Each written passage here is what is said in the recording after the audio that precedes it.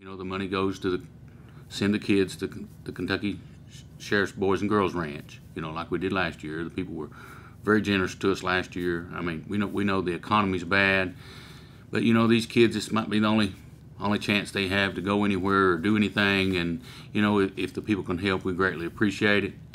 Like I said, we know the economy's bad, and if they can't, we understand that, but you know, any help that they can give us, we'd greatly appreciate it.